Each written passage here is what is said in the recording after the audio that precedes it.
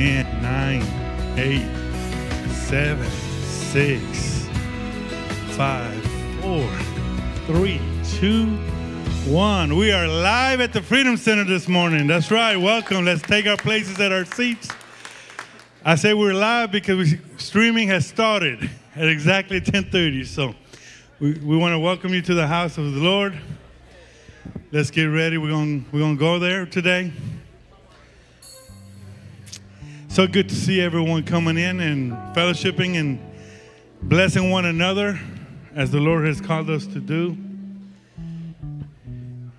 We're waiting on Pastor to come up here to lead us in praise and worship this morning. Yeah, he's making Bible connections. Thank God. If you were in Bible Connections, I know that you were blessed this morning. If you're not going to a Bible Connection, we invite you to attend them at 9:15 in the morning.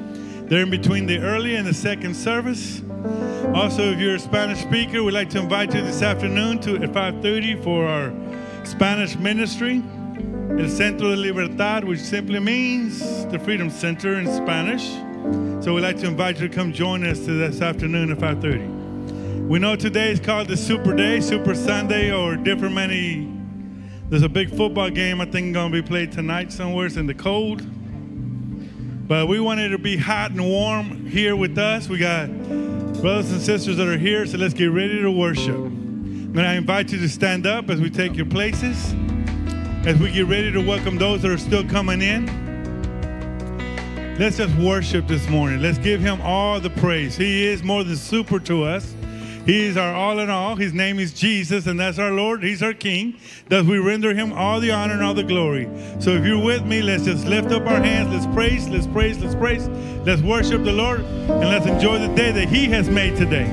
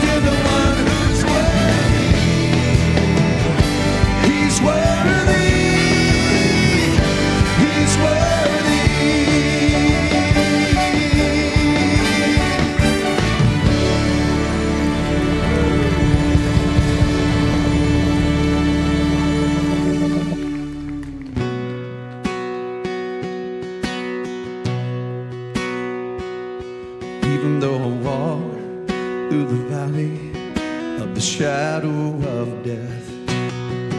Your perfect love is casting out fear. And even when I'm caught in the middle of the storms of this life, I won't turn back, I know you are near. And I will fear no evil, for my God is with me. And if my God is with me, whom then shall I fear? Whom then shall I fear? Oh no, you never let go through the calm and through the storm. And oh no, you never let go. Every high, every low. Oh no, you never let go. You never let go of me.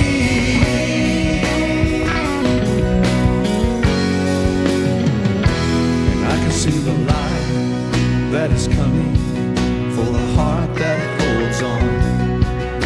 A glorious light beyond all compare. And there will be an end to these troubles, but until that day comes, we'll live to know you here on the earth. And I will fear no evil, for my God is with me. And if my God is with me, whom then shall I fear? Whom then shall I fear? Oh no, you never let go through the calm, through the storm. Oh no, you never let go. Every high, every low. Oh no, you never let go. You never let go of me. Sing it again, come on. Oh no, you never let go through the calm, through the storm. Oh no, you never let go. Every high, every low. Oh no, you never let go. You never let go of me. I can see a light, and I can see a light that is coming for a heart that holds on. And there will be an end to these troubles, but until that day comes, still I will praise you.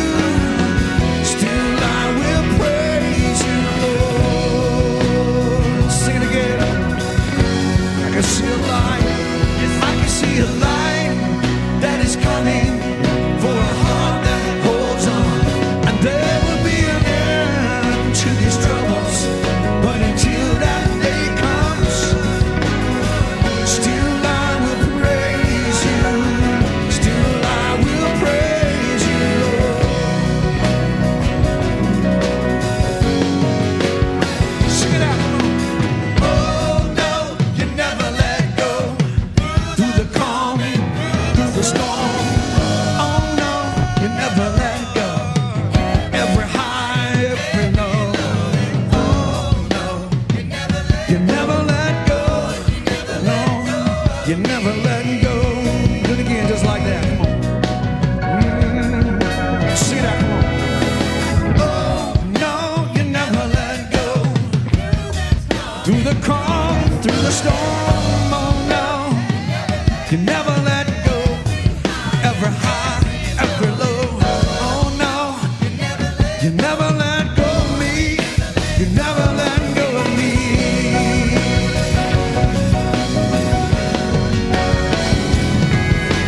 Oh no, you never let go through the calm, through the storm. Oh no, you never let go. Every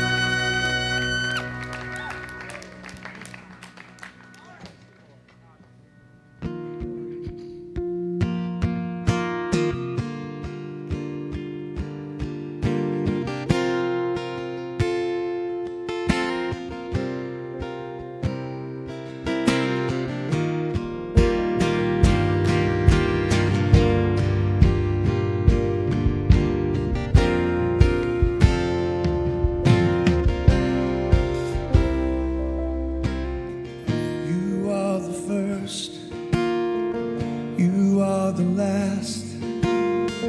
No one is greater than you. No one is higher. You never fail, always prevail.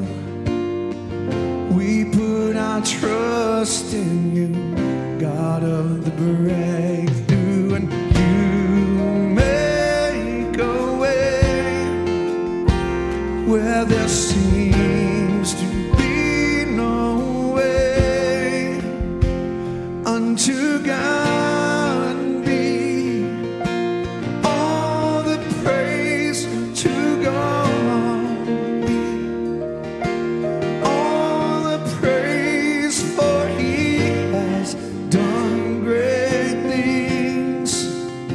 So forever we will sing to you.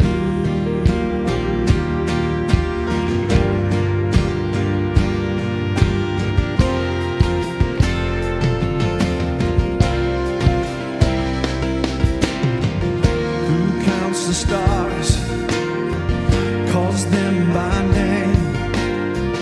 The God of all creation, the King of heaven.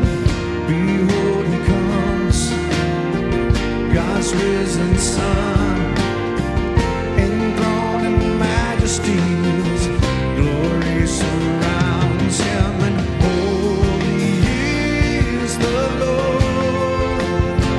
We sing, holy is the Lord. Unto God be all the praise. Unto God be all the praise, for He has done great things. So forever we will sing. Unto God be all the praise. Unto God be all the praise, for He has done great things. So forever we will sing to you.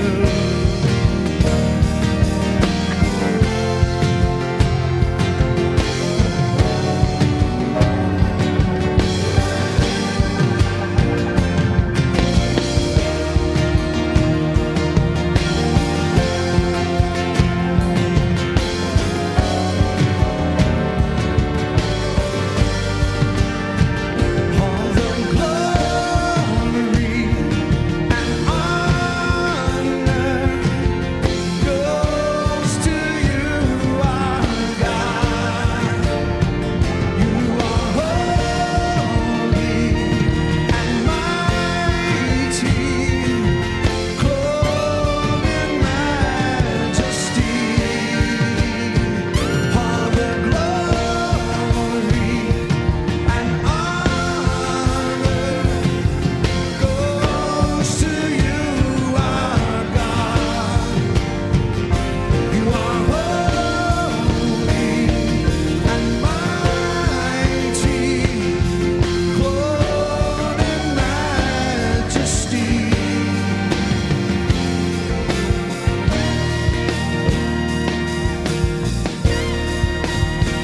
Unto God be all the praise. Unto God be all the praise, for He has done great things. So forever we will sing. Unto God be all the praise. Unto God be all the praise, for He has done great things. So forever we will sing. Holy is the Lord. Holy is the Lord.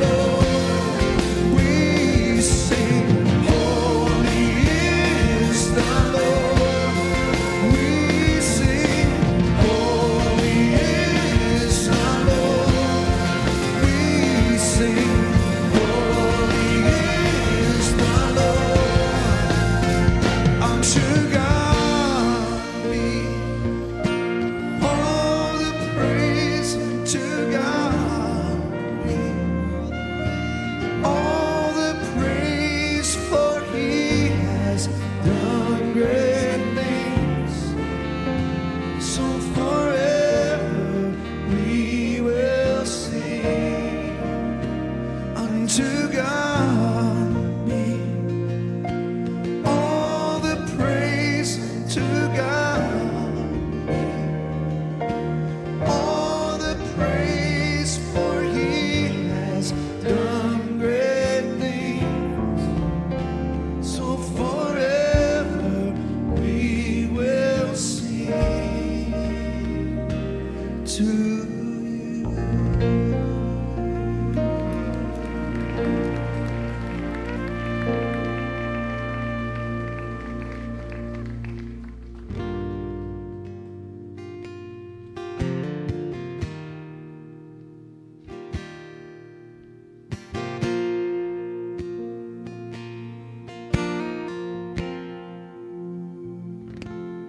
Lost or saved, find their way at the sound of your great name. All condemned, feel no shame at the sound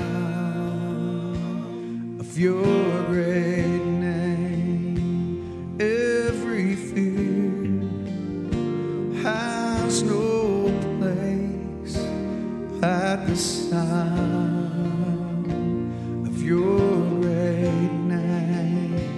The enemy, he has to leave at the sound of your great name. Jesus, worthy is the Lamb that was slain for us. Son of God and man, you are high and lifted up, and all the world will praise your great name.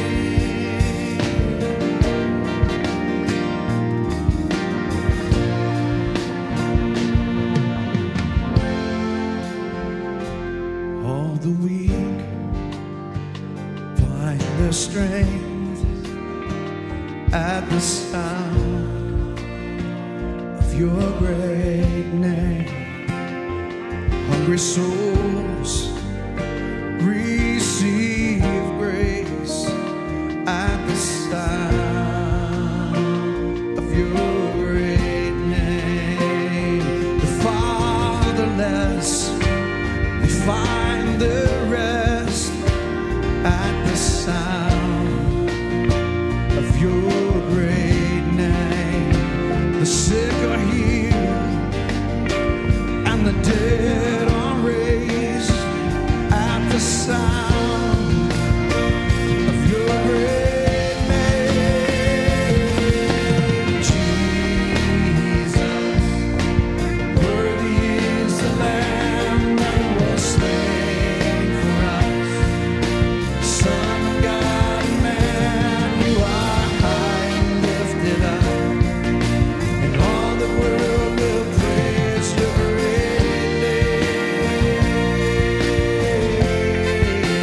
Oh, your great name.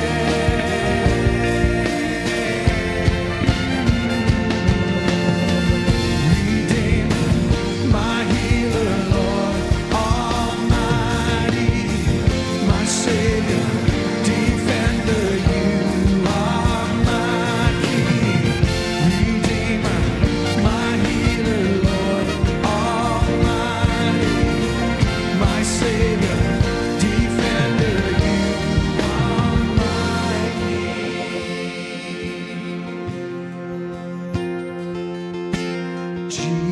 Jesus, the name of Jesus,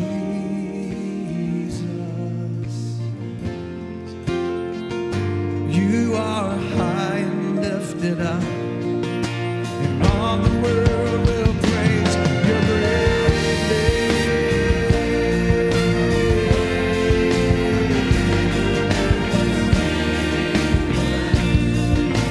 Son of God and man,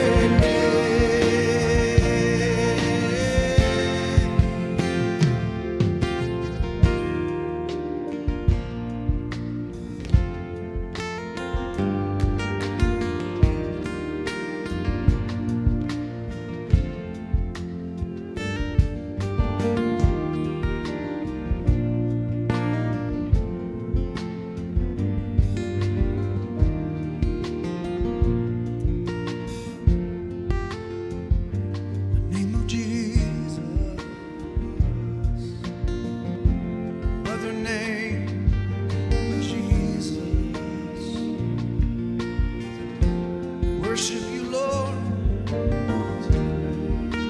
Jesus, Jesus, every knee shall bow, every tongue confess the name of Jesus.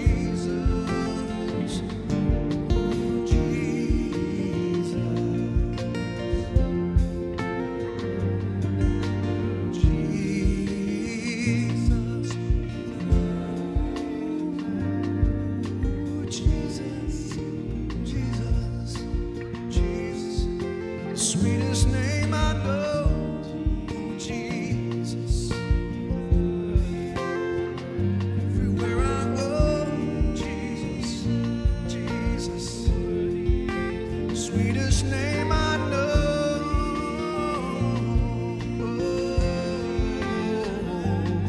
sweet Jesus.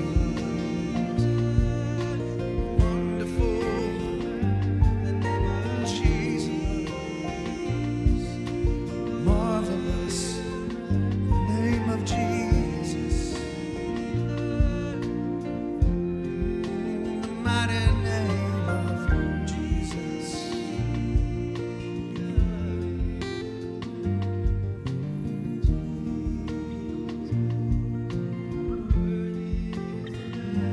It was slain for us, Son of God and man. You are high and lifted up, and all the world will praise your great name.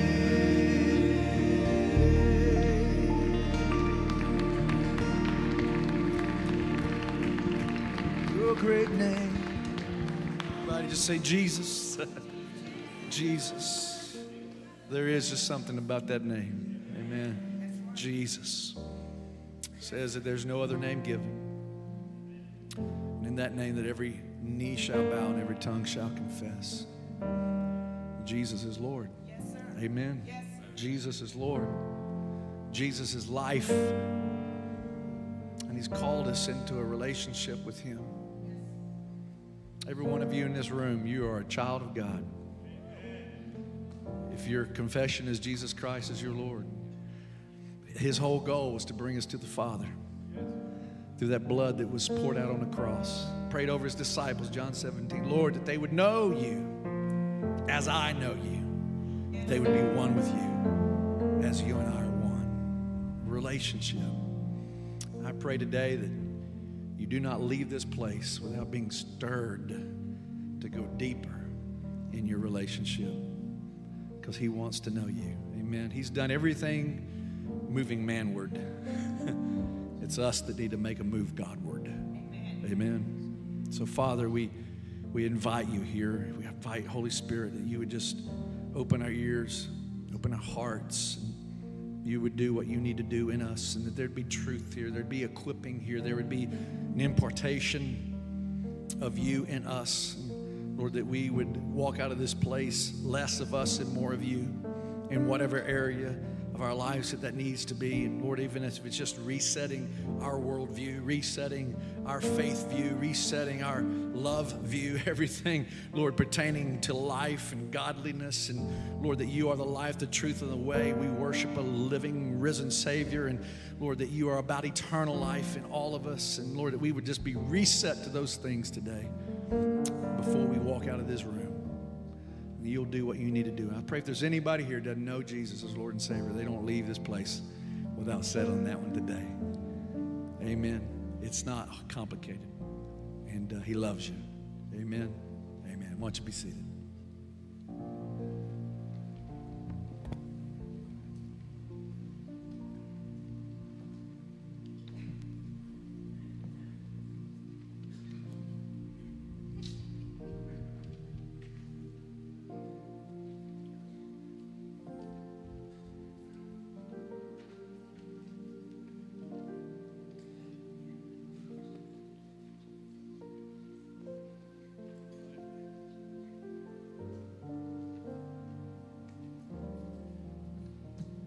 Well, I don't know if we've ever done it two back to back, but we're going to.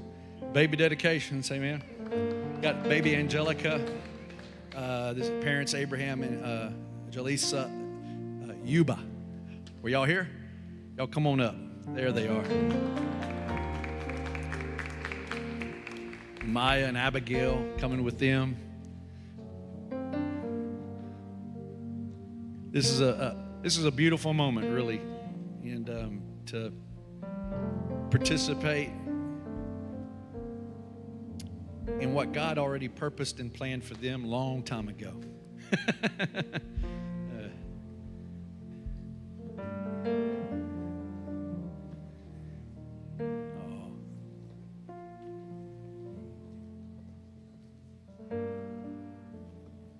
So who all's here with you?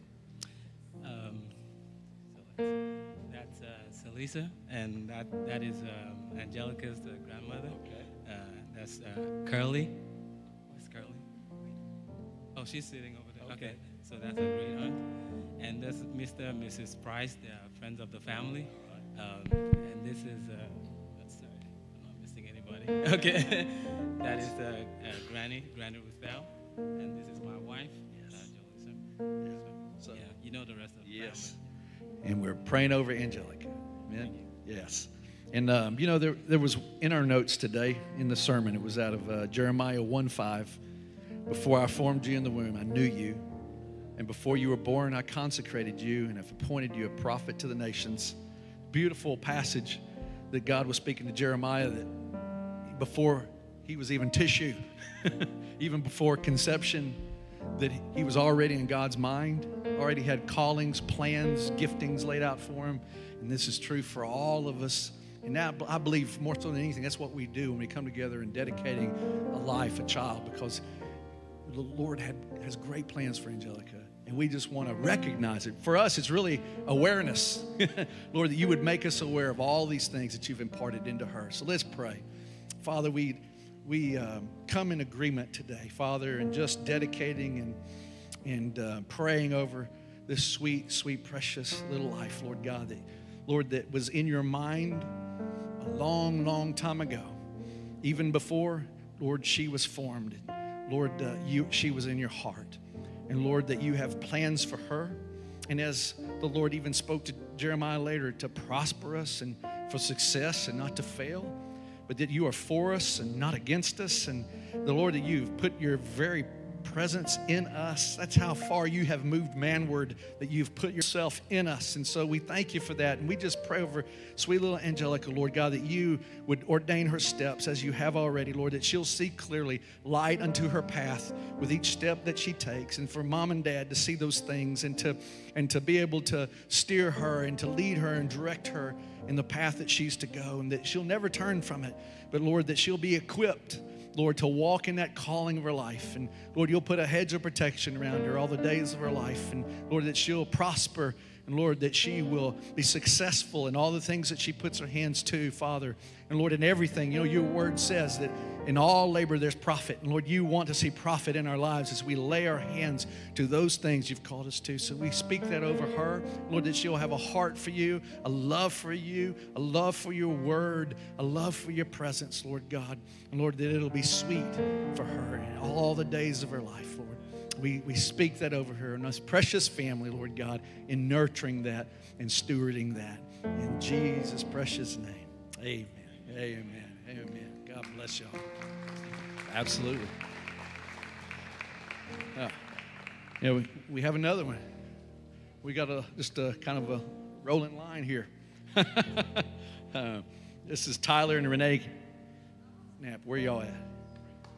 Oh, there they go. Yeah, bringing their other children, Alicia, Emmanuel, Danielle, and Abigail.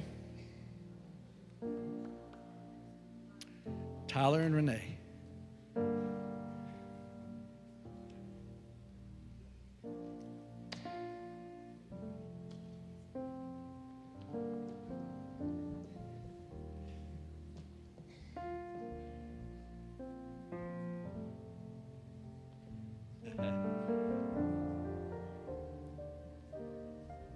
Now this is Levi. Yes, Levi. And Levi was born a little early, right? Yeah. A little early, 10 days early. All right.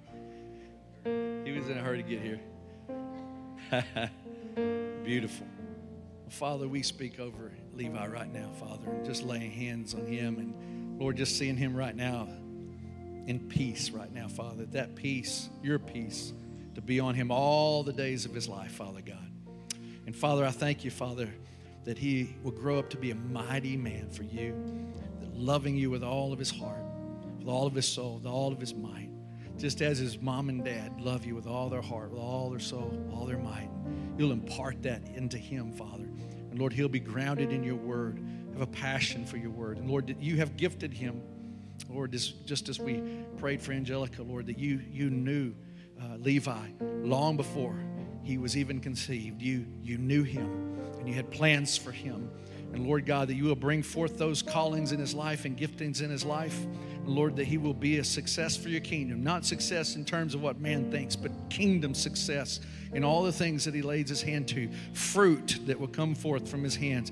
And Lord, profit for your kingdom. Lord, and having a heart for you and a passion for your word, and ears that hear, and a spirit that senses yours, Lord God, knowing your voice. Lord, these are the things we pray for our children. Lord, that they would know you, and they would know you, Father, with all their heart and have passion for you. So we speak that over him, Father, and knowing that, Father, you have a calling upon his life. And Lord, I pray for Renee and for Tyler to be able to discern that, to see that, and to be able to put things in front of him, to help him grow, nurture those things within him. And Lord, he won't depart from those things, and we know that to be true. As we thank you for that. And so, Father, just bless him in all the days of his life and protect him all the days of his life. Father, put a hedge of protection around him. And Lord, let him grow up to be mighty for your kingdom. In Jesus' name, amen. Amen. Awesome.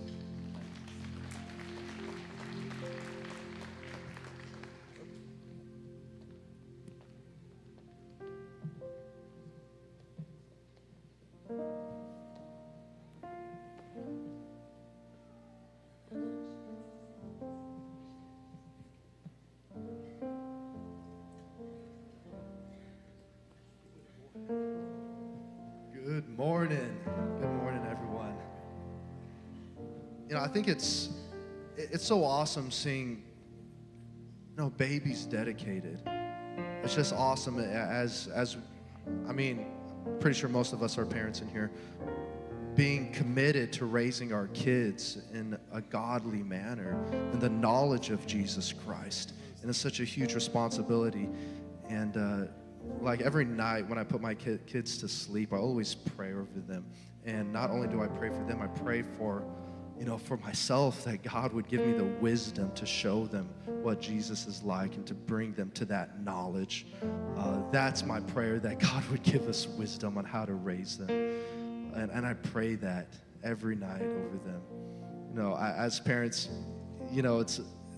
I never forget, there was that switch that happened when my firstborn came. Just something like switched inside of me and something changed. And it's such a privilege that, I get to be a dad. It's just an amazing thing. I love it. I really do. As some sleepless nights that I get. But anyway, if you didn't know where you're at this morning, you are at the Freedom Center Church. This is an awesome time to be. You could have been anywhere on a Sunday morning. Some of y'all could have still been in bed, but you're here this morning and you're ready to receive. Get ready for that. We believe in loving God, loving others, living intentionally, bringing God's kingdom down here to earth. We believe in salvation, deliverance, and healing.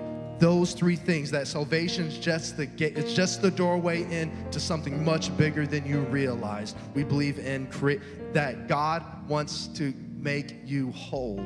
That's what we believe in. Not just get you in the door, but make you whole. And for those of y'all who are streaming live, thank you for joining us. You're in for something real good, so stay tuned. Wherever you're at in the world, we're so glad that you could be with us. And if I know we're somewhat of a large church family, but if you're with us for the very first or second time, would my first and second timers please stand? We just want to acknowledge you and give you a warm welcome to our church body this morning. If you're with us for the very first or second time, thank you for coming. Thank you so much. Thank you for coming. Thank you for being with us this morning. If you just remain standing for just 1 minute until our ushers give you this bag, we have a little bag of information about our church. And in there's a little card that if you fill out with your information and bring back to our table where the big TV screen is at the back, at the end of service, we have a little something for you guys just to show our appreciation and that, our excitement that you're here with us this morning. So our goal is, as a church family, to give you guys either a high five or a hug before you get out of here. Amen? Amen. Okay, I think I'm going to tag team with Pastor Ruben. We have a baptism coming up. That's right. Welcome this morning. We get to go to the waters this morning. We'll have Brother Stephen Gregory Dozier. He's coming to be baptized this morning. We're excited about it. Take it in. It's always a joyous time. So the Lord told me that He was ministering to me yesterday. Says, Ruben, it's time to rejoice and rejoice and rejoice. And this is definitely one of those times that for me is very special. One is an act of obedience to the commands of the Lord. One was to believe Him and accept Him as our Lord and King. Second one was to be baptized and submerged in water as a symbolism to all of us as witnesses that our brother has committed to say, my old life is dead. I'm about to come out a new man in the Spirit of God, and that's what we're going to do. So, Brother Stephen, have you accepted Jesus Christ as your Lord and Savior? Yes, I do. Well, in the name of the Father, the Son, and the Holy Spirit, I will baptize you, my brother.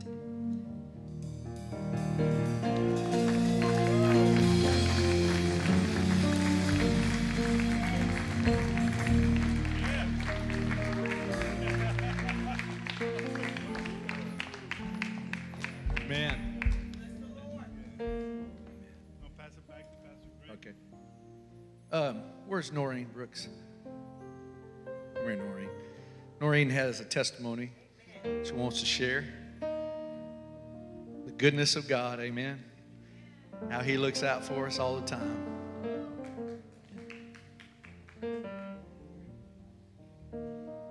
Into the light over here.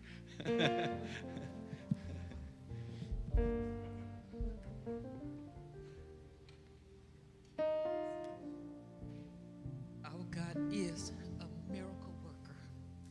He is awesome. He's awesome. Amen. Monday afternoon, I drove up to my home, and I drove in a driveway. And instead of going straight into the garage through the house, I decided to get the garbage can and bring it in. So I did that, and that took about 5 to 7 minutes, I guess.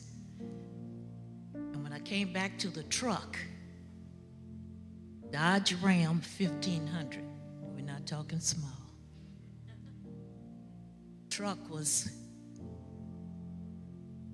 threw itself in reverse and was leaving off the driveway. And your first impulse when you're dealing with something like that is to stop it. Couldn't stop that big truck. So I leaned in, and I heard a voice say, you're not going to stop that truck like that. And I actually couldn't. So as I was holding the steering wheel, and I thank God I did not fall, He allowed me to ease onto the ground. And as I eased onto the ground, truck still going backwards, I ended up in a sitting, slightly reclining position. One foot, the left foot and leg, right in line with that first, with that tire. Still holding on to the steering wheel on the ground. My other leg was in the cab of the truck. And there I was on the ground, put in the cab.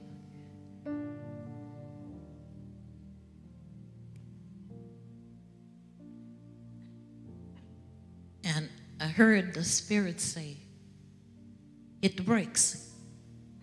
I said, now, Lord, you're going to have to let me know exactly which one is the brake and which one is the gas. Because you're in a sitting position, you're sitting on the ground. So he showed me exactly which one. So, of course, not having the strength in that position, I couldn't stop that truck. But it did slow it down. And as I was sitting there on the ground, the Lord Spirit spoke to me step by step, exactly what to do. So there I was, listening to God and listening for him, and thank God that he gave me the wherewithal to do what I needed to do in the name of Jesus. So as I was down there, I said to the Lord, I said, Lord, not again, not this way, because this happened to me about 6 or 8 years ago, that same truck. And I thought maybe I left it in park. No, I didn't leave it in park. But the Lord instructed me that Wednesday to look on the internet, and there is a recall on that truck. It died and it slips out of gear. Dodge Ram 1500, 2001 through 2015. So if you got one, you might want to check it. So and I want to tell you this. I don't want to take up too much time, but I want to tell you step by step how the Lord was dealing with me. So I'm sitting on the ground, and I heard the Spirit say, ask me to send help. I said, Lord, would you send help? Would you send someone? And just as I said that, who appears but my husband? He wasn't scheduled to come home that time of day. But nevertheless, in the driveway, I'm on this side and he parks to the left of me. Had he just drove in as usual, he couldn't see me on that ground, sitting in that big truck. I would have been crushed, perhaps dead. But God led him, and sometimes he does back in. But this particular day, he backed in, which means, you know, this truck is big. He has a 1500. This truck is big, so he blocked the whole street. You know, if you're going to do a truck like that, you're almost in the neighbor, the people across the street, you're almost in their driveway. And he was able to see me on the ground. Thank you, Jesus. And he jumped in the truck and stopped it. Now, I want to say that was miracle number one. There were so many miracles connected to this. I got my shoe with me. You probably don't see my shoe.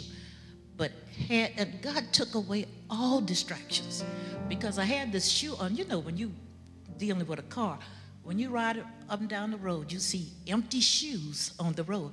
He didn't let me lose my shoe. Had I lost my shoe, I would have been distracted, and the shoe is all cut up. All the leather is messed up. That would have been my heel. Okay. The other thing is, and I know the testimony, I lived it, but there's some highlights I don't want you to miss.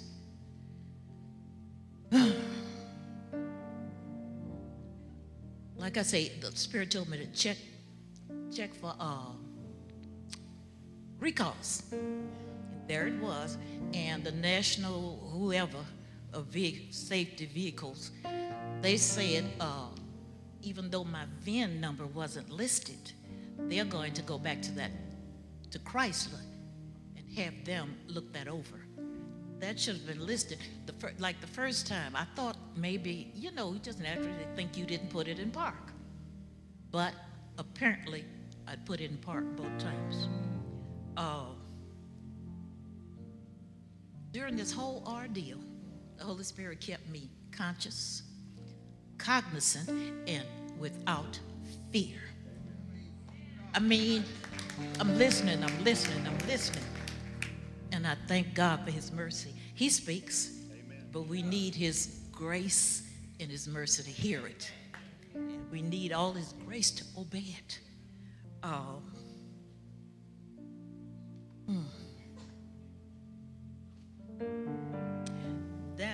I know there's something else on here. I got the paper, Dave.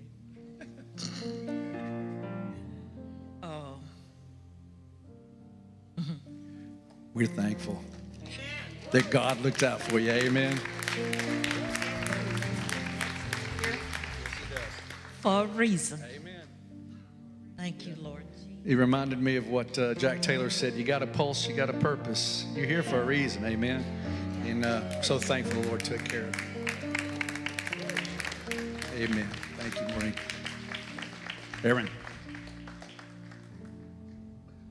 Can I have the ushers come up? We're getting ready to take up tithes and offerings.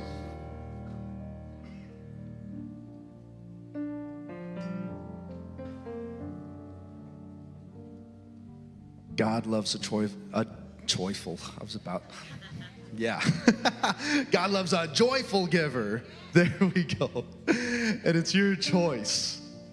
That's what I was trying to get out of my mouth.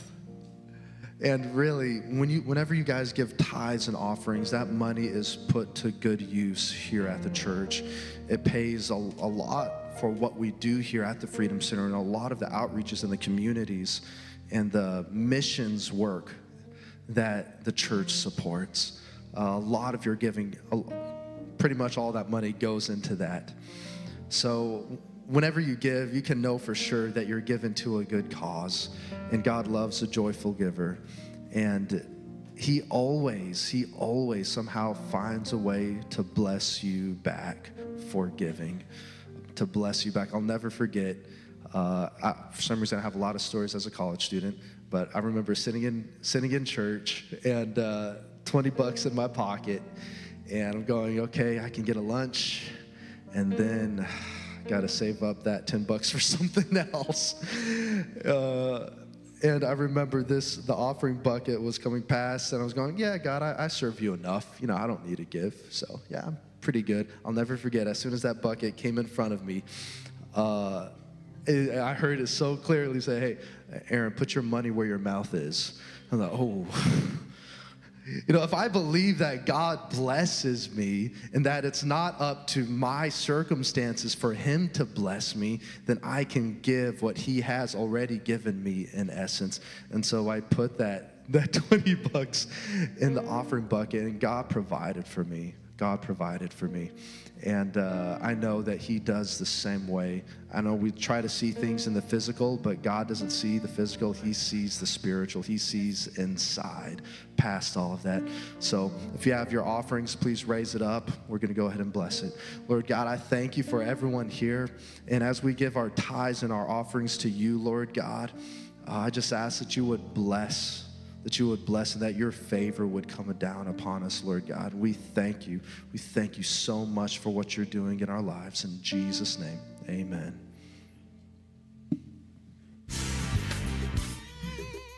Good morning, church. I'm glad to see all of your beautiful smiling faces here. It is February already. Can you believe it? We are in our second month, 2018. Where is the time going? It's going so fast. So let's jump into the announcements. Like I said last week, we are having a new series coming up called Love and Respect. It's going to be a marriage series led by Doug and Elizabeth Pitcher, and it's going to start this Wednesday at 7 o'clock, so you don't want to miss it. It's going to be in our Bible Connection Classroom number 1. You want to see all you married couples there. So for more information, stay tuned. We'll play a little video for you, so lend me your ears. Hello, everybody. How are y'all doing? Hi, Happy New Year. Happy New Year, New Year. 2018. Yes. We're so excited. We get to start teaching Love and Respect by Emerson Eggerichs. This is going to be a 5-week series on Wednesday nights. So it starts February 7th, ends March the 7th. We're excited about it because we actually read Love and Respect when we were dating. Yep. And it really did open our eyes to a lot of things, not even in our own relationship, but also we could see in other relationships, unfortunately, the lack of love toward women and the lack of respect toward men. Yep. You may be thinking, I don't get it, I don't understand it. And that is exactly why you need to come be with us February 7th to March 7th. Now, I did my homework first because I thought it was important to ask Doug, honey, what makes you feel really loved? RESPECT. Find out what it means to me. Yes, he did go there. Okay, he did. Like Aretha, right? Yeah, he went there. So that is something that's important to him as a man. Extremely important to him to feel loved. That's right. So I want to ask you, what is important to you to feel loved? All I need is love. Da, da, da, da, da. See, that's it. All I need is love. Wow. All he needs That's is it. respect. That's right. But we got to figure out how to make that happen, right? So we're asking you to trust us to walk through this 5-week course with you. Join us Wednesday nights, February 7th to March 7th. And we know God has something special for us because, you know, our pastor's heart is for our marriages to be strong. And you know why we're supposed to have a strong marriage? Because a strong marriage gives a strong family unit. And the best gift that we will ever give our children are godly marriages, learning how to have conflict right, learning how to show respect and love. So join us February 7th to March 7th for Love and Respect. Look at our shirts. I respect my husband. I love my wife. And this is really true, and so is that, right? That's right. All right, we'll Signing see you out. later. Bye-bye. Bye. This Friday coming up, we are having our sweetheart banquet for all my married couples, my engaged couples, and my dating couples. This is going to be the best date night for you. Just before Valentine's Day, so you can have 2 Valentine's Day, if you know what I mean. You guys get to come here and be entertained. We're going to be having food. We're going to wine and dine you. It's going to be an awesome night for you and your sweetheart. So also, if you have kids, don't worry. We can take care of them. It's not a problem. We want you guys to come here and have fun. So that being said, if you want to come, we need you guys to sign up so we have enough food, so that we can have the right number of seats out, so we can take care of your kids, all of that stuff. So get up right now if you haven't signed up. I'm sorry, just kidding. You can sit down. But don't forget, after service, please sign up so that we can have all the stuff ready for you this Friday at 6:30. We can't wait to see you there. And our last but not least, we are having our Spanish service tonight at 5:30. So if you speak Spanish, or if you know someone that speaks Spanish and loves Jesus, we want to see them here anoche, which I think means tonight.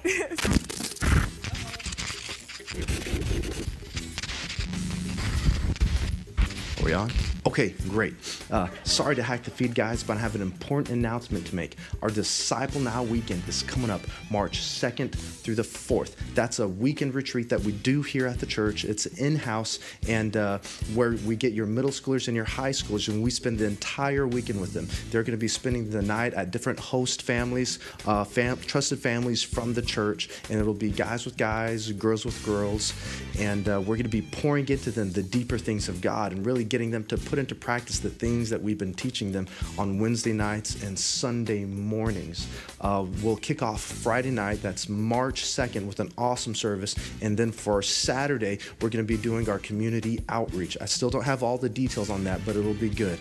One time we did some street witnessing in Town Center, and the other time we did a homeless outreach over in downtown. It was amazing. So I'm still working out the details of what we're going to do, but if you've never been a part of it, I encourage you to get your kids to sign up for this. Again, that's going to be March 2nd through the 4th. The cost is $25, but that includes food, includes fun, fellowship, and also a t-shirt, their Disciple Now t-shirt. So grab an application at the back at the end of service, get them signed up, because after February 25th, instead of $25, it's going to be $30. You're going to want to avoid that fee. So to get your kids signed up as soon as you can. And I think that's about it. Again, that's March 2nd through the 4th, and we're kicking off Friday night, so get your kids signed up, and we're back to you, Brandy. So that's all the announcements I have for you today, church. I love you guys so much. Have a blessed week.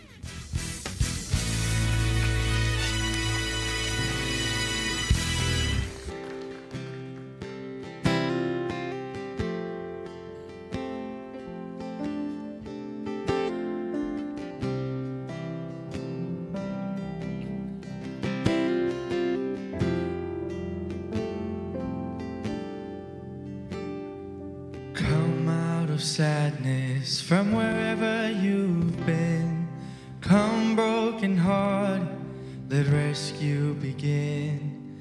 Come find your mercy, oh sinner, come kneel. Earth has no sorrow that heaven can heal. Earth has no sorrow that heaven can heal. So lay down your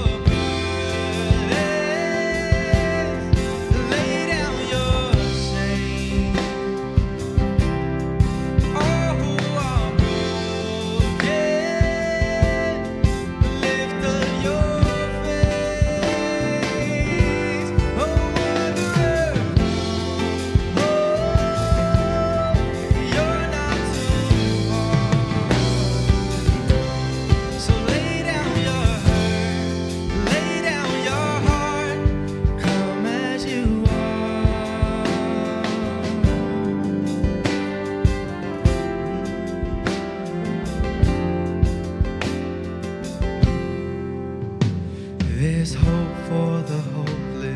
and all those who stray. Come sit at the table, come taste the grace. There's rest for the weary, a rest that endures. Earth has no sorrow that heaven can cure. So lay down your burdens, lay down your shame. All who are broken, lift up your face. Oh, wanderer, come home. You're not too far. So lay down your burden, lay down your heart. Come as you are, come as you are. Fall in His arms. Come as you are.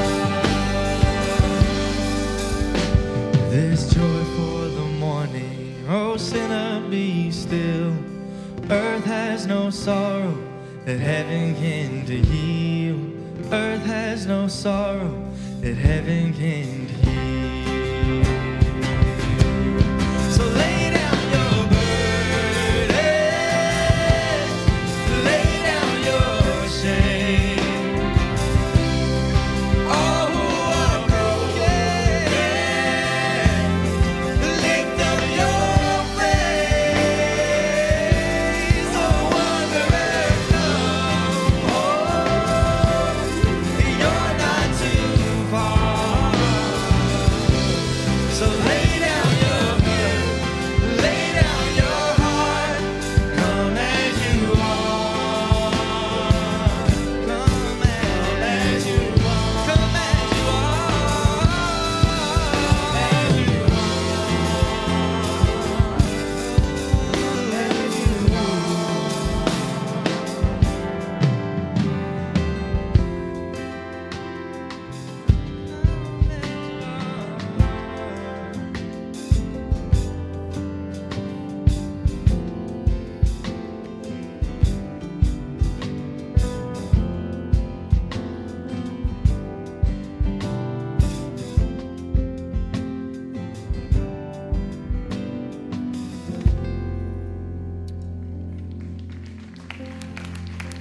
Why don't you be seated?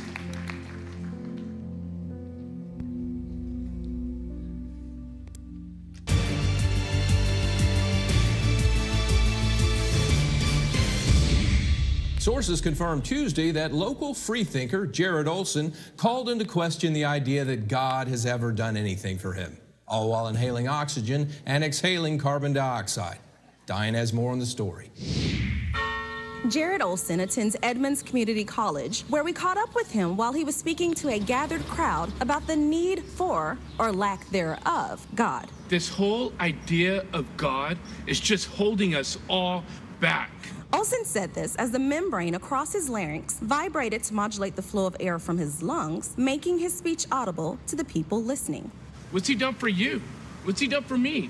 Nothing. As the people listened, their intricate air structures were instantly being transformed by the invisible sound waves into abstract thought in their brain's nervous tissue.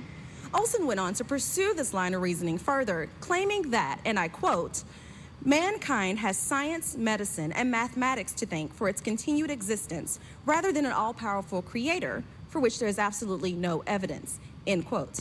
According to eyewitnesses, he made these claims as the surface his feet rested on continued to spin around the Earth's core without any input from him, all while the only known habitable planet on which he stood rocketed around the center of the galaxy in perfect formation at the unfathomable rate of 490,000 miles per hour. Brady? Thanks, Diane. We understand Olson plans to detail religion's negative influence on society at a meeting next week, which is being held in the annex adjacent to both a Christian homeless shelter and a Catholic hospital. That's mocking. A little tongue-in-cheek there, amen. But true. Hello. I'm calling today's message, "The Force is with you." I like the Star Wars movies, but they always say, may the force be with you. But here's the truth, guys. The force is with you because the force is the life of Jesus Christ.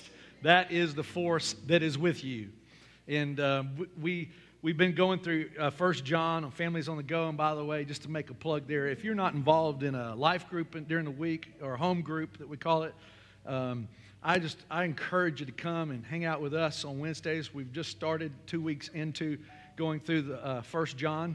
And we haven't got past the first 4 verses, so you're not late getting in there. So anything else that we've done, you can go stream it. It's all there. Amen. But, and not to brag, but we got pretty good praise and worship, I'm going to tell you, for a Wednesday night. You don't want to miss it. And so we start at 7 o'clock with 30 minutes of worship, 30 minutes of Bible time, and then 30 minutes of just praying together. And we're in tables here, and it's just informal, and really create covenant groups of agreeing to prayer for things and seeing God move, and it's awesome. So I just encourage you to do that. And a lot of times what has been happening is some of the things we do in Families on the Go has been spilling over into everything that we do. And we taught this lesson 2 weeks back, and when I got through, really towards the end of it, I knew the Lord was wanting us to do this for the whole church body. And I told the group, I said, please don't get upset or bored if I wind up, or skip out. If I wind up teaching this again, and I have embellished it a little bit from that Wednesday night, but I just felt like this was a message that you as parents need to hear, grandparents need to hear, but particularly for our young people. There is an assault on faith, and you're going to see that on a video that we're going to watch here in a little bit, that it's like being cool to call yourself an atheist, right? And here you are trying to raise your kid in the admonition of the Lord, and then they go off to college, and some professor starts putting some wild ideals in their head, and on the internet they get a lot of little bullet points and that they can share regarding why they don't believe in God. But you're going to see on a video how shallow it is, because the truth is there's really not any such thing as an atheist. What you're going to find, bottom line is everybody's searching for something. And we'll see some of those things as we walk through this. And what's began to compel this, what I can't get past it for over a month and a half, is the first verse in 1 John. The first verse is just so powerful. And let's read 1 John 1 through 4, and then we'll walk through these things. But it said, what was from the beginning, what we have heard, what we have seen with our eyes, what we have looked at and touched with our hands concerning the word of life, and the life was manifested. Now that right there is just been in my spirit. The word of life. This isn't just, ink on paper. This is the word of life. When we start speaking the word, we're speaking life into one another. And I see evidence of it. My eyes have seen this. The words of life. I've experienced this. So he says, what we have seen with our eyes, what we've looked at and touched with our hands concerning the word of life, and the life was manifested, and we have seen and testify and proclaim to you the eternal life which was with the Father and was manifested to us. What we have seen and heard, we proclaim to you also, so that you too may have fellowship with us. And indeed, our fellowship is with the Father and with His Son, Jesus Christ. These things we write so that our joy may be made complete. And what John is saying here in these first 4 verses, it says, I've experienced Him. I have seen Him. I've experienced Him in incredible ways, and I've seen Him, and I've seen His power, and I've seen His miracles, and I've known Him. I mean, think of this. John walked with Jesus for 3.5 years of his life. He's experienced Him. As a matter of fact, as we looked at this, John starts his journey with Jesus probably at the age of 16. At the point where he's writing this epistle, he's probably between 80 and 85 years old. He has walked with Jesus for about 60 years of his life. 3.5 years of those, literally every day with Jesus, experiencing relationship with Him. And then after He was crucified and he saw Him as a resurrected King of Kings and Lord of Lords. He even was there when He ascended to heaven, the right hand of the Father. And then He Himself, along with the other disciples, going forth in His name and doing miracles in His name and experiencing the power of God. He knows what He's talking about. He's experienced Him. And I'm praying today to provoke your thought, because this, if I were to put this in context of reset, because we've been talking a lot about reset, I want to reset your worldview. And I want to give you a little ammunition to help reset the worldview of others, right? And because there might be some here even today that you might have questions, some doubts, might have gone through a faith crisis in your own life. And I'm hoping that when we get out here today, you're equipped and you're encouraged and you know that you know what you believe, right? That into this whole thing, we overcome by the blood of the Lamb and the word of our testimony. See, I can tell you all the things that God has done in my life and incredible experiences I've had where His Holy Spirit wind blows past my flesh and the hair of my flesh stands on its end and Holy Ghost bumps all up down my body, and experienced Him and seen Him do incredible things just like Noreen was talking about. Just those are God things that can't be explained any other way. And you can sit there, you're going to have to either call me a liar or crazy. And, you know, there's some craziness to me, I admit that. But I ain't lying. Amen? I ain't lying. So, we're going to look at a lot of things this morning. We've got a lot to cram in here. And everything that we cram in here, we're going to look at some famous people's worldviews. People that we celebrate their talents, and we pay a lot of money to go see their movies and listen to their music. And I'm not doing this to demonize them or anything. They're just people. The difference is that they happen to be famous, so everything that they say is out there on the web. Everything I've said is not out there on the web, right? So, but the truth is, as we look at their worldviews, it's going to be similar to some of your own family members sharing the same kinds of worldviews. So when we come out of this, you're going to have a little bit of resource and be equipped a little bit to counter some things in the way they think and what their worldview is. But let's look at verse 1 again. What was from the beginning, what we have heard, what we have seen with our eyes, what we have looked at and touched with our hands concerning the word of life. What was from the beginning, implying that somewhere back in eternity past, we have no ability to even fathom that logically. Because you look in Genesis and there's this incredible conversation where there's more than one, because it says, let us make man in our image. And you get this understanding that the Godhead is there, the Trinity, the Father, Son, and the Holy Spirit. And there is this plural conversation taking place where it says, let us make man in our image. And then you see all of creation beginning to take place. And that's what John is referring to. What was from the beginning, Jesus Christ, concerning the word of life. And guys, Jesus is the word of life, right? He says, what we have looked at, and you can take yourself a journey through Scripture. It's all through the Word. And even John says that he began it very similarly in the Gospel of John as he does in 1 John, where in the Gospel of John, in the beginning was the Word, and the Word was with God, and the Word was God, right? And you go through a journey. Here's Jesus. Jesus is the Word made flesh. We just came through Christmas, the Advent. That's God moving manward, and He's coming to reveal Himself to man, the Word made flesh. You go through to Revelations and you see this man riding on this horse, and it says there's a name written on him, and it says his name is the Word. It's Jesus. Amen. The Word, the life Word. It's living, it's active, right? In the beginning was the Word, and the Word was with God, and the Word was God. And John is saying we've seen it, and we've touched it. And those words are not light words. Those are really actually very heavy words, what he's saying there. Because, as I said, 60 years of his life poured out in following Jesus and experiencing Jesus. Those 3.5 years intensely of following Jesus every day. And he said, when it says we've looked upon it, means we have gazed intently. I've studied this. I've spent my life on this. And even the word touched could actually be translated grope.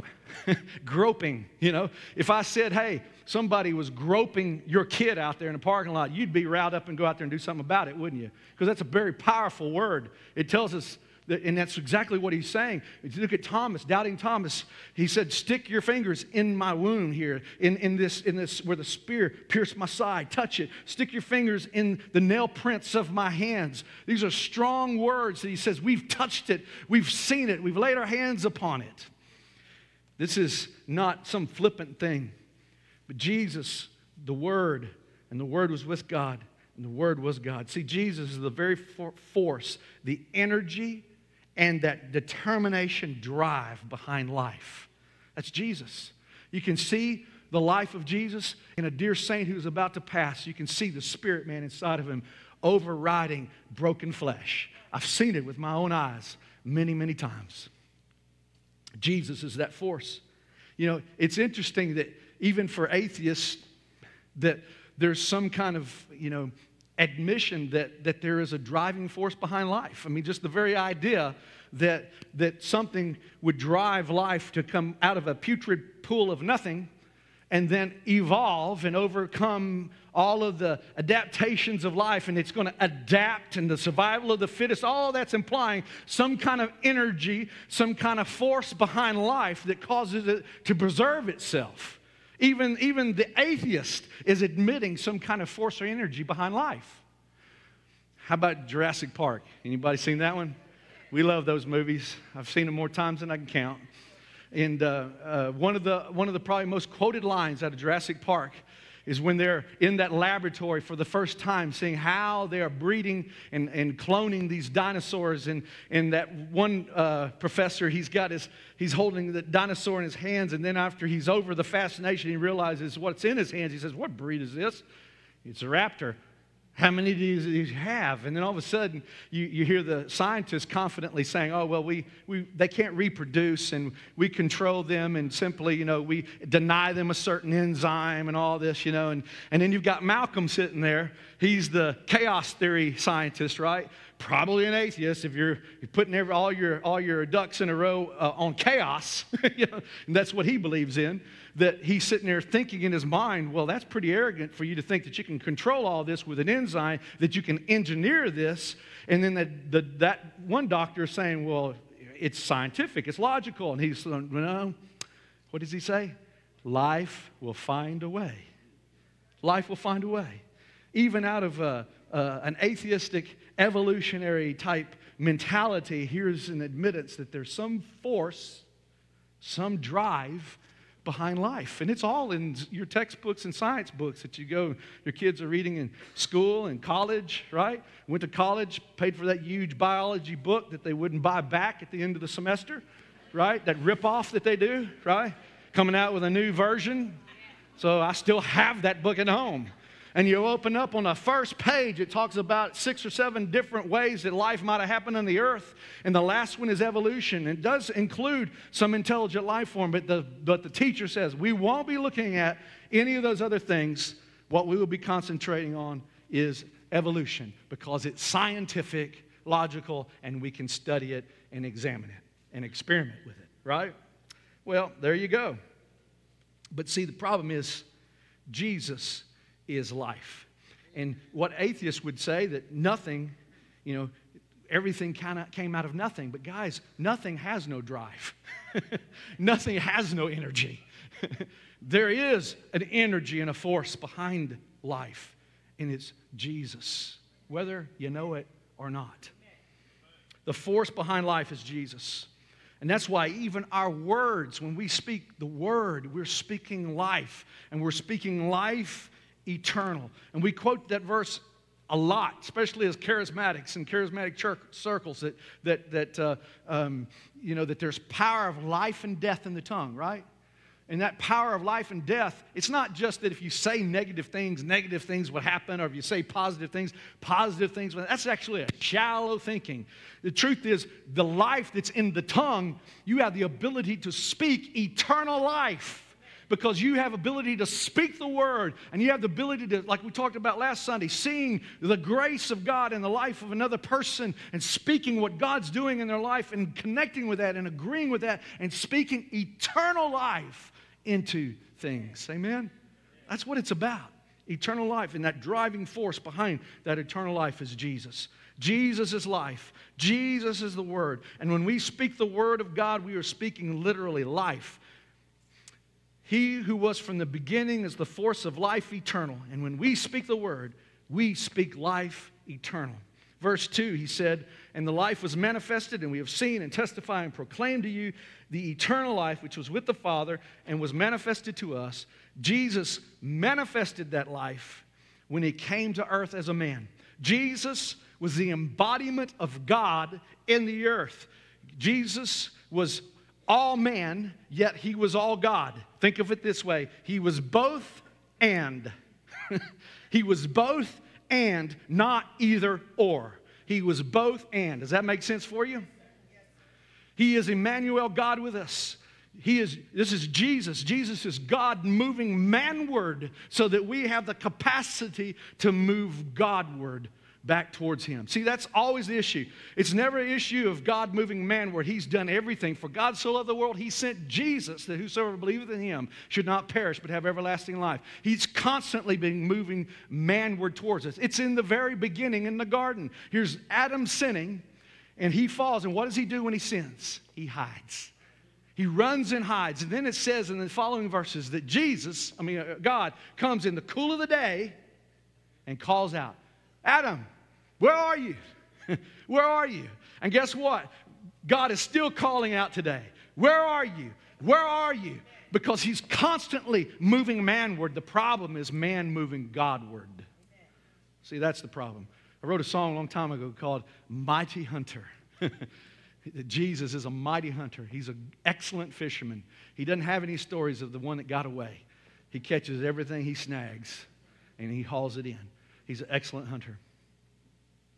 So Jesus' intentions in coming to the earth was to reveal the Father.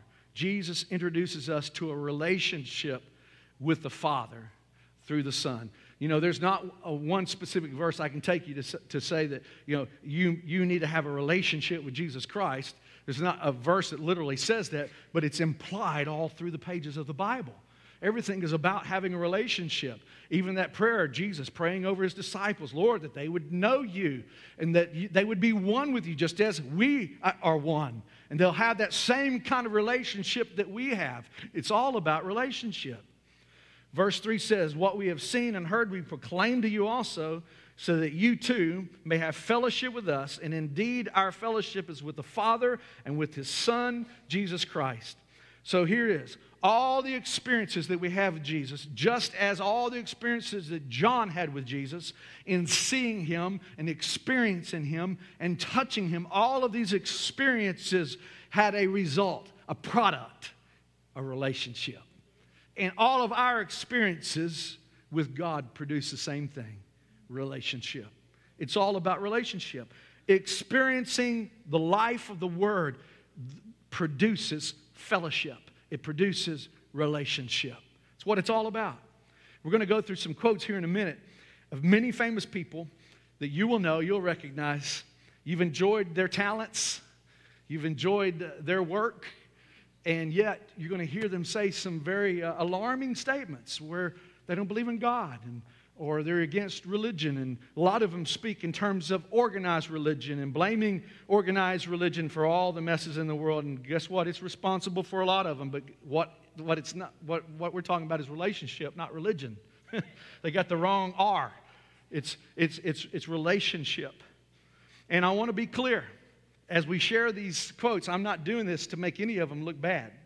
They just happen to be famous people and their quotes are out there. And it represents worldviews that maybe some of you had at one point in your life. Maybe some of your children or grandchildren or you might be here today struggling with some of these same ideas and questions. Well, guess what? We want to help clear the air on some of these things for you today. But as we look at this, what I would say of each one of those people that we're going to look at, every one of them are created in the image of God. Hello.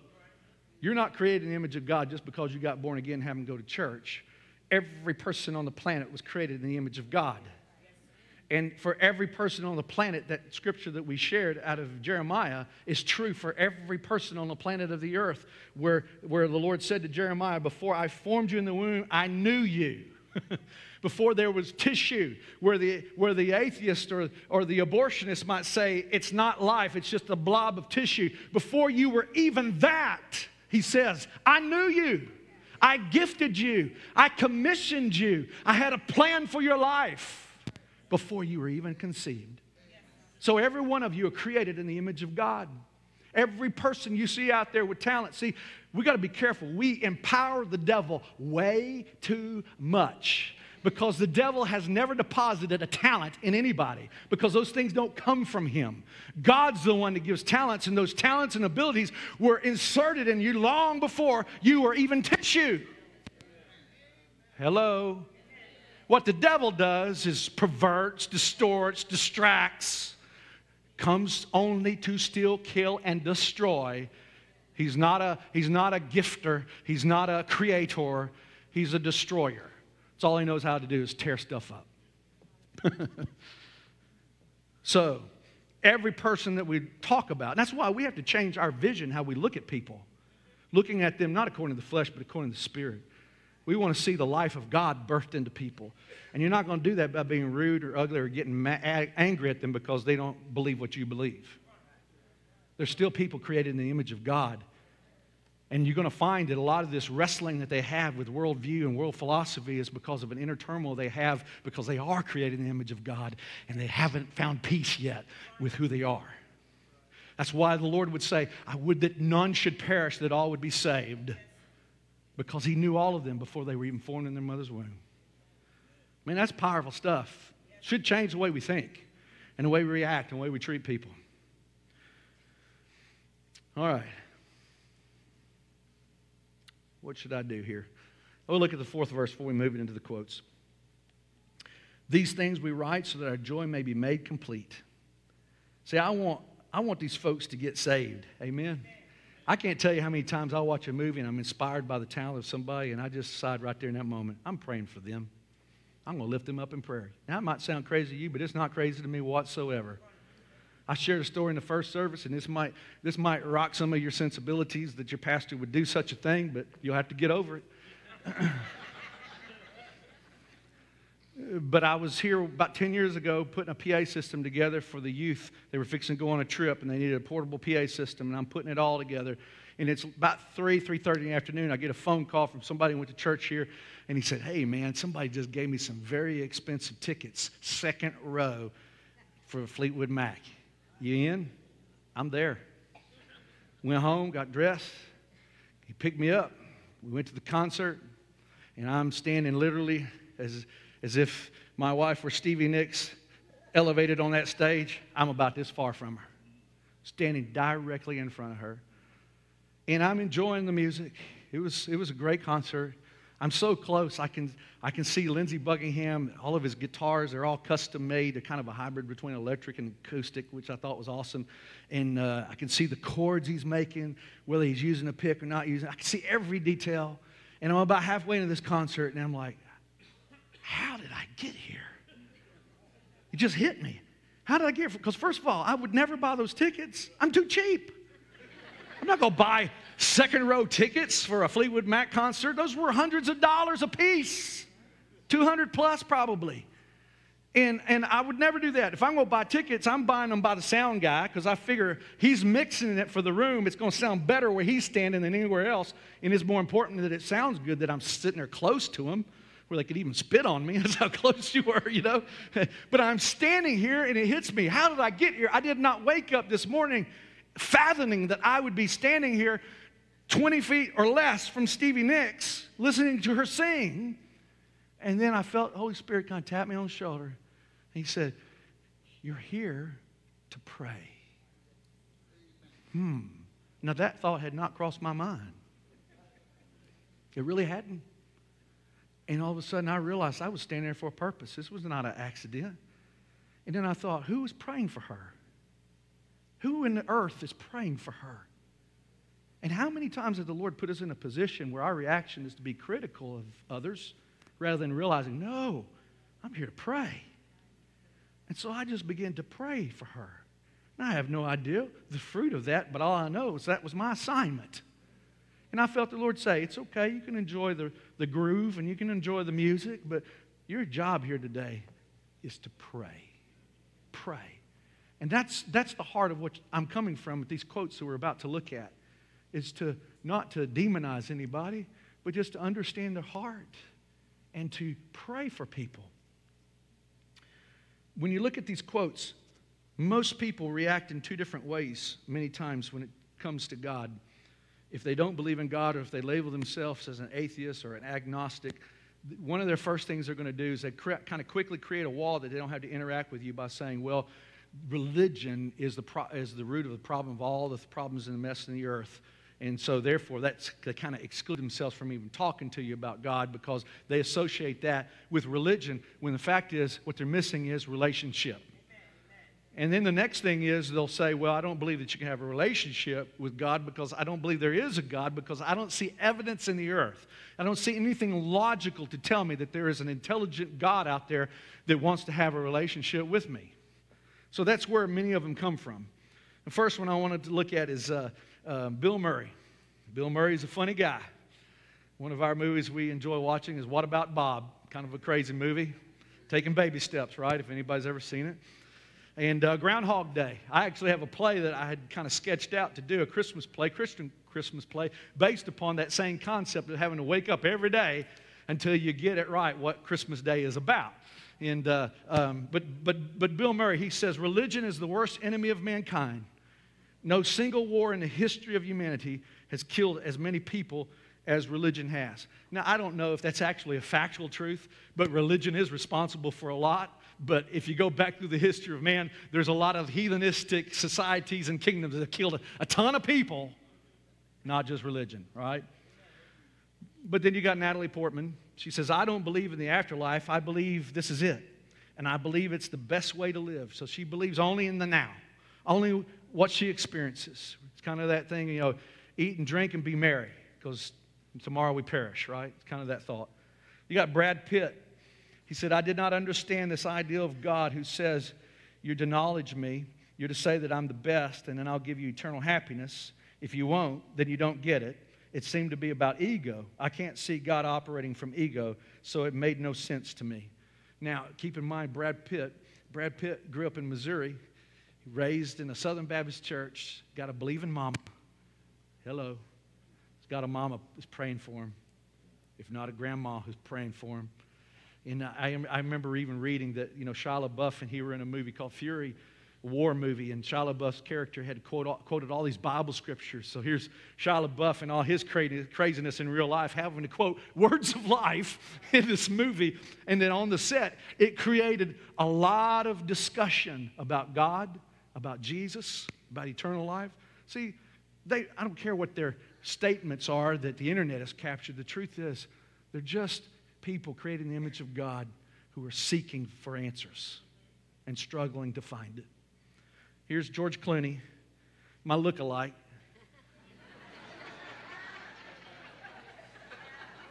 Y'all weren't supposed to laugh. Maybe the gray hair only, huh? I don't believe in heaven and hell. I don't know if I believe in God.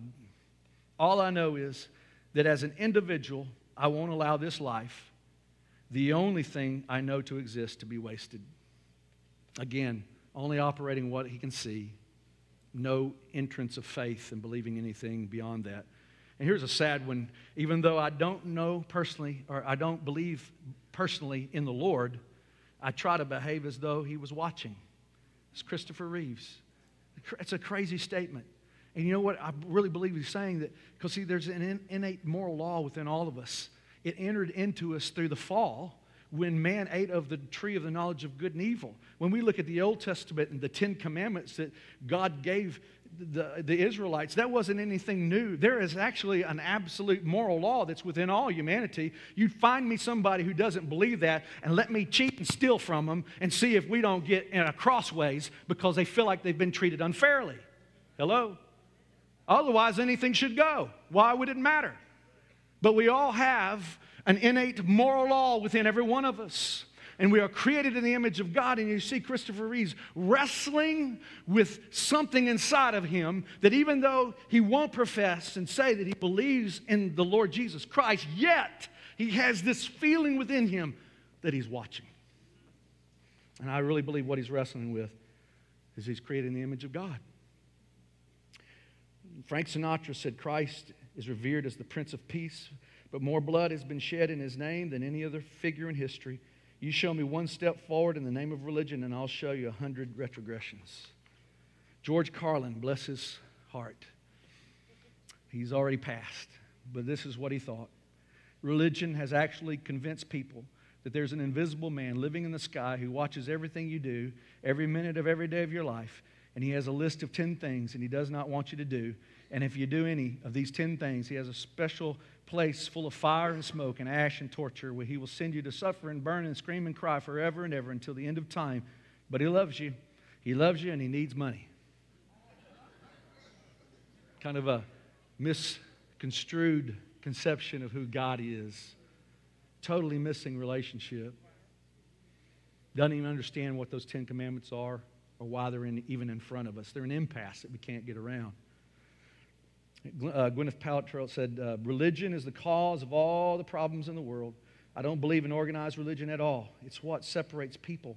One religion represents fragments. It causes war. More people have died because of religious conflict than any other reason. Alan Alda, I was a big MASH fan as a kid, says, until I was 20, and that's pretty key. There's a couple of key things he says here. Until I was 20, what do you think that means? Until I went off to college, I was sure there was a being who could see everything I did and who didn't like most of it. He seemed to care about minute aspects of my life, like on what day of the week I ate a piece of meat, and yet he let earthquakes and mudslides take out whole communities, apparently ignoring the saints among them who ate their meat on the assigned days. Eventually, I realized that I didn't believe there was such a being. It didn't seem reasonable. And again, you see his formation of religion is law, is legalism, not relationship. He doesn't see it. You see, Billy Joel says, I gradually decided that just because I didn't have or couldn't find the ultimate answer didn't mean I was going to buy the religious fairy tale. As an atheist, you have to rationalize things. Joaquin Phoenix says, I don't believe in God. I don't believe in an afterlife. I don't believe in soul. I don't believe in anything. I think it's totally right for people to have their own beliefs if it makes them happy. But to me, it's a pretty preposterous idea. It means you can believe what you want to, but if you believe in God, I think it's pretty stupid. That's what he's thinking. Bruce Willis, my man, just needs Jesus. Says organized religion is, in general, in my opinion, are dying forms. They were all very important when we didn't know why the sun moved, why weather changed, why hurricanes occurred, or volcanoes happened. Modern religion is the entrail of modern mythology, but there are people who interpret the Bible literally. So he's kind of astonished that we in this day and age would still interpret the Bible literally, but he believes science is the answer and that what we believe is mythology. And that's not an uncommon thought either. I mean, Don Henley from the Eagles, I love him, love their music, but the truth is he looks at Christianity as a mythology. It's how he refers to it, just like it was Greek mythology. Jodie Foster, she says, how could you ask me to believe in God when there's absolutely no evidence that I can see? I do believe in the beauty and the awe-inspiring mystery of the science that's out there that we haven't discovered yet, that there are scientific explanations, phenomena that we call mystical because we don't know any better, which is an interesting commentary for a gal who was in a movie called Contact, if you ever saw that, where she received some signal in space. And as they began to analyze that signal from space, within it has a blueprint to build this transport device that's going to take them somewhere, some other dimension or some other place in space. And she's the one elected to do it. And when she gets in the thing, the ball just falls to the earth in ends in seconds. But for her, inside that sphere, she was in there for hours, and she has a conversation with her father who had passed away, and he's telling her things about life and what's out beyond. And when she comes out of this thing, this scientist who does everything by reason and by science and by logic now has to explain to all these people and governments who've invested billions of dollars into this project what she experienced, and they don't believe her because they saw something fall in seconds. She experienced something in hours, and she's having to get them to accept it by faith. Hello. It's kind of what your dilemma is. You're having to speak to people about how you've overcome by the blood of the Lamb and by the word of your testimony, your experience with Him, because this is about relationship. I want us to look at a video real quick. This is important. You need to see this. You'll see how a lot of our young people are swallowing a lie. David, are you an atheist? Yes. When did you become an atheist? Around age 12. Believing in God makes no sense. It's to me, it's the dumbest thing. It's for people that can't accept the fact that they're going to die and rot in the ground like I'm going to do, and it gives them some relief from that thought, because it's not the nicest thought in the world. Are you an atheist? Yes. Yes, I am. Yes. Yes. Yes, sir. Are you an atheist? I am. Yeah, I'm an atheist. Yes, I am. Alex, do you believe in God's existence? No, I do not. How long have you been an atheist? I would say probably since I was about 15 years old. So you don't believe in the existence of God? No, not really. What happened when you were 15? I started questioning things, and I really just started to think about the logic behind everything. For the most part, we are not shown the evidence for there being a higher power. If we were, I almost guarantee that almost every atheist would immediately agree to there being a higher power. Are you atheists? Yes, yes. Why? Well, I just haven't seen enough evidence, I suppose. I grew up in a Christian family, and just over the few years during high school and as I grew up, I just realized that there wasn't a lot of evidence to support that belief system. Are you open to evidence? I think I am open to evidence. It just would have to be extraordinarily compelling, like out of this world compelling. If you could be given evidence, reasonable evidence, would you listen to it? Yeah, I would. You're someone who has no faith or no belief in a higher power or a creator, but if you were shown evidence, you would change your mind because you're open. Absolutely. Flick through the pages of the book I just put on your lap, look at the color pictures, and I'll ask you a question.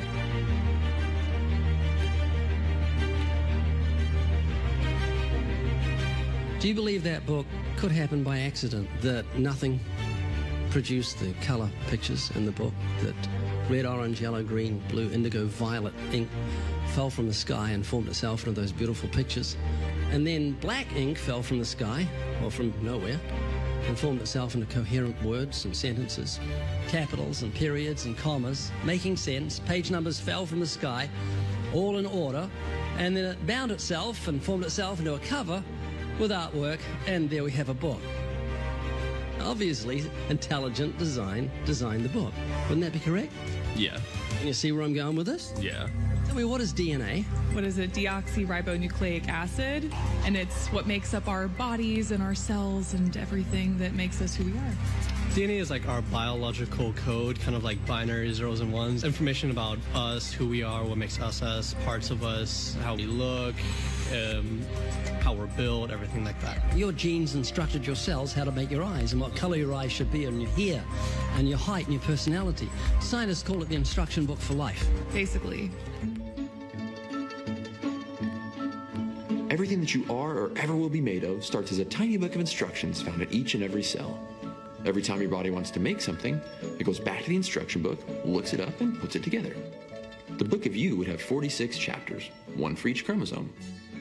Each of our book's 46 chapters is between 48 and 250 million letters long. That's 3.2 billion letters total. This is the secret language of DNA. This is the book of life. Instruction book for life. Yes. Instruction book for life. Yes. DNA is made up of genes, and genes give instructions to the cells as to how your body should grow.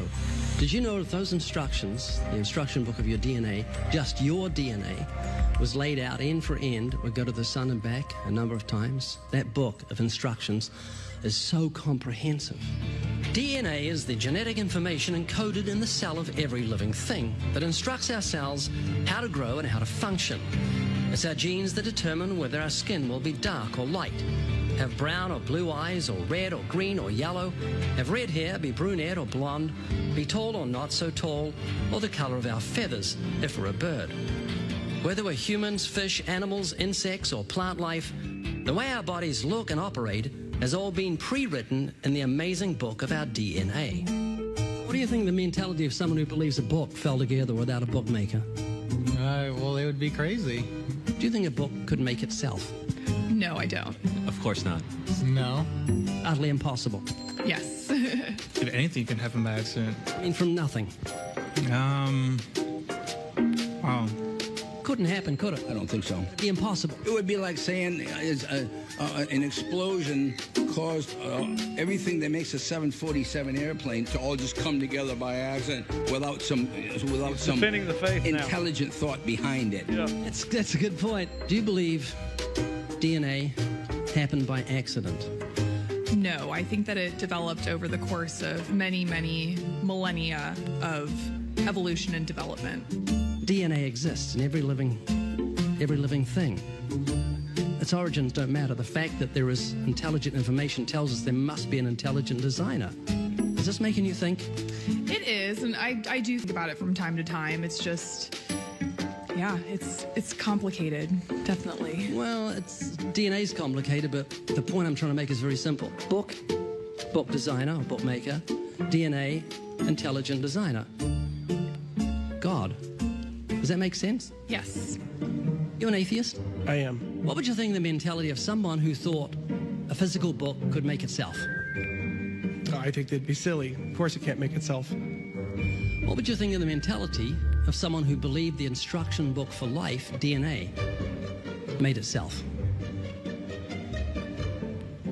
I think it'd be silly as well. It would need investigation. That's atheism. Absolutely. And what would you think of the intelligence of someone who believed the instruction book for life made itself? Low intelligence level. DNA happened by accident? Probably not too smart. DNA couldn't make itself. It's impossible. Does that make sense? Yes. Is this making you think? Yes. And what would you think of the person who believed that DNA, the instruction book for life, happened by accident? Because we're not just talking about human beings, we're talking about every form of life. Fleas, cats, dogs, elephants, cows, horses, trees, plants, everything has DNA, the instruction book for life, which makes the book in your hand just seem feeble compared to the infinite intelligence that must have put the instruction book for life together. Can you see what I'm saying? Yeah. Do you believe DNA happened by accident? I believe it could. Explain it to me, how a program could make itself out of nothing on how to make a human eye, giraffe size, elephant size, cats, dogs, puppies, flowers, birds, trees. Every living thing has DNA that's so complex, it's mind-boggling. It must have been a genius beyond any human reasoning that put it together. And to say it happened by chance is infinitely sillier than saying a physical book happened by chance. All I'm doing is reasoning with you. I'm not arguing. I don't want to win an argument. I'm just saying I want you to concede something that's absolute common sense. You're an atheist, so you believe the scientific impossibility that nothing created everything. I mean, it can't be nothing. We all have to start from some point. I wouldn't say nothing created it. There had to be something there in the beginning. You like Richard Dawkins, don't you? Well, I mean, yeah, I like him. Do you believe nothing created everything, a scientific impossibility, which is what he believes? You don't believe in a creator of all things? If he says that, I think it's a very strange thing to say. Well, he says it. It's insane. Nothing can't create anything because it's nothing. There has to be something in the beginning. Nowhere in our history of human reality has something kind of just appeared out of nowhere. Do you believe that nothing created everything? No, because nothing can perform actions. That makes no sense. It's a default position. If you're saying nothing created everything, then you're agreeing with Richard Dawkins. You're mischaracterizing Richard Dawkins, because Richard Dawkins, I'm sure he didn't say that. That seems ridiculous. Professor Richard Dawkins, arguably the world's most high-profile atheist, believes that in the beginning there was nothing, and that nothing created everything. As he attempts to justify this belief, admitting that it defies common sense, the learned professor calls nothing something. Watch the reaction of his audience. Of course it's counterintuitive that you can get something from nothing. Of course common sense doesn't allow you to get something from nothing. That's why it's interesting. It's got to be interesting in order to give rise to the universe at all. Something pretty mysterious had to give rise to the origin of the universe. Which exactly what's meant by nothing, but whatever it is, it's very, very simple. And why is that funny? Well, I think it's a bit funny to be trying to define nothing.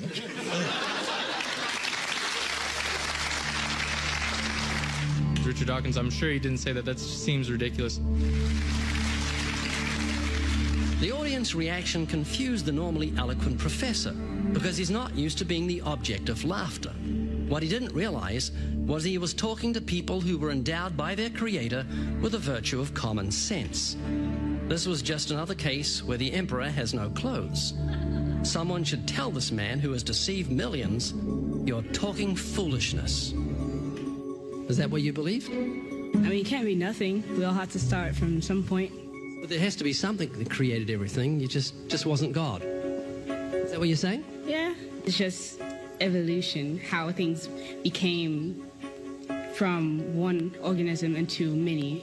But that doesn't solve your dilemma of the initial cause. There has to be an initial cause. If there was a big bang in space that from there issued cats and dogs and horses and cows, the sun, the moon, the stars, the seasons, and all this marvel of creation came from a big explosion, what caused the explosion, and where do the materials come from the explosion, and why is there such incredible order from the explosion? Every explosion I've heard of creates chaos, not order. That makes sense? Oh, yeah. This is what you're looking for if you were looking for truth. This is your information that you need to say, wow, that's logical. How could all this design from the atom to the universe, an incredible order, just happen by accident? Because an atheist actually believes nothing created everything, which is scientifically impossible. And I'm trying to say, Haley, I just want you to think. You're not just a blob of nothing that it came from an explosion that created order, which is against nature. That means that you've got purpose and meaning in the universe. So it's not altogether bad news. I just want a relationship with whoever built me. This is too much, too weird that it happened by accident. It didn't happen by accident. I don't feel that it did. Wow.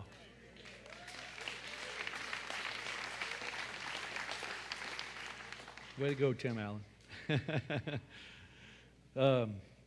It's actually crazy that more faith is required to believe in nothing than something. And then what you find is you kind of break that down, you see quickly, Ray Comfort just got a gift. I pray for it. I pray that I have that ability to talk about things that can be so confrontational, but yet just be calm and peaceful and just speak to life. That's what he's doing, and that's what we got to learn to do, because you find that actually their formation of what they believe is very shallow. It's just talking points. It's all they have. And once you really logically look at it, you find out that every one of them are seekers. And I watched that video the first time, and I saw Haley, and I saw that sweet, gentle spirit out of her. And my prayer in the moment I saw it, Lord, let fruit come forth from this conversation. Lord, I pray she walks away and your Holy Spirit haunts her. And I pray that even today, right now, this hour, wherever she's at, that her hands are lifted in worship and praise, and that she's entered into a personal relationship with her Creator. Hello? That's what this is all about today. It's resetting your worldview so that you can help reset the worldview of others, equipping you just a little bit and stirring your faith and maybe generating some questions for some of our young people. And one site I would encourage you to go to is truelife.org. Josh McDowell endorses it. I went to that site, found it this week, and it's just loaded with resources for topics that are controversial, topics that people will have a lot of discussion about and don't, searching for answers, and just a good resource for you as moms and dads and aunts and uncles and grandparents, and for all of us as believers, just to really have an answer as to what you believe and why you believe it. Amen? And I hope your faith has been stirred this morning. I hope your faith's been stirred. Everybody stand up. See, there is a force of life in the earth. And that force, that force that's got everybody stirred up, messed up, is called Jesus. And he came into my life and messed everything up for me, and I'm so glad he did. Amen?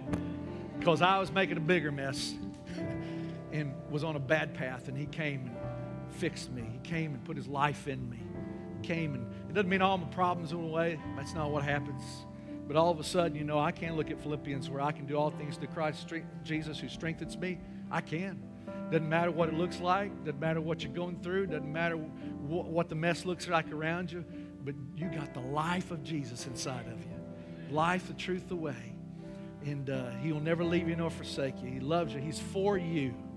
You're created in his image. And that's really the dilemma that those people are wrestling with. And all these quotes that we looked at that they're wrestling with, they're people who have been created in the image of God, and they've not made peace with their Creator yet.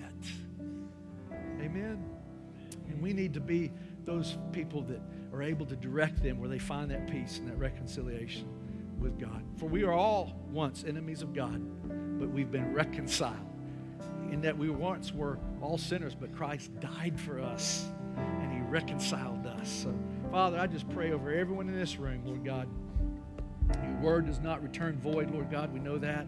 Lord, that there would be a reset of our worldview. There would be a reset of our faith and our intentions. And, Lord, just being intentional and sharing and Lord, having an answer as to why we believe, exploring those things. Because, Lord, it's not only theologically sound what we understand, but it's also the logical answer that there is a creator of all the earth and all living things.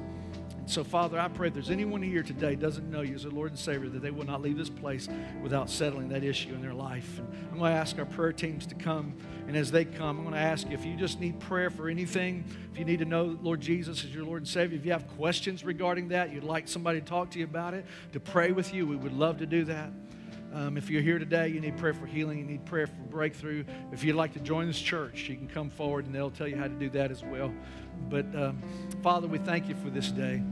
And I pray, Father, it was really an important message I felt that we as a body needed to hear, and particularly for all of our young people in the house today and college-age kids, everybody in the house, that, Lord, that we would chip away doubt, chip away fear, and chip away timidity and all these things that hold us back, but really believe what we believe and stand on what we believe. And, Lord, having answers for them. And, Lord, I pray that that was stirred today.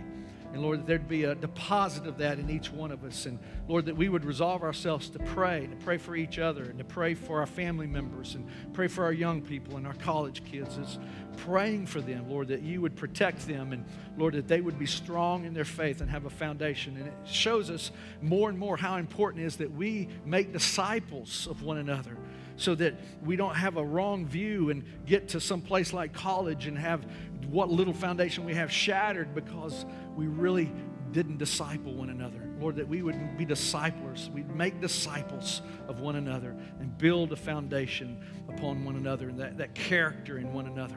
And that we'd know that we know that we know that we know what we believe, because we have experienced it through a relationship with you. And that's what you desire for us. So thank you for this day.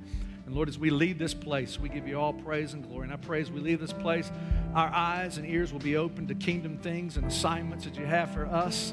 And Lord, we would see what you're doing in the earth, and we jump on it and participate with what you're doing, Father. Lord, having eyes where we look at no man according to the flesh, but according to the Spirit. And Lord God, that we would see what you're doing in the lives of others and speak life to those things that we see going on in the earth. We praise you. We thank you, Father, for who you are, for your grace and for your mercy, for your love and your loving kindnesses. They never fail us, Father. We thank you, and that mercy is new every day. This is the day the Lord has made. I will rejoice and be glad in it. So we praise you and we thank you. In Jesus' name, amen. Amen. If you need prayer for anything, please come. Don't leave without letting us pray with you. We got lots of prayer partners that are still here that are available to pray. Anybody that needs prayer,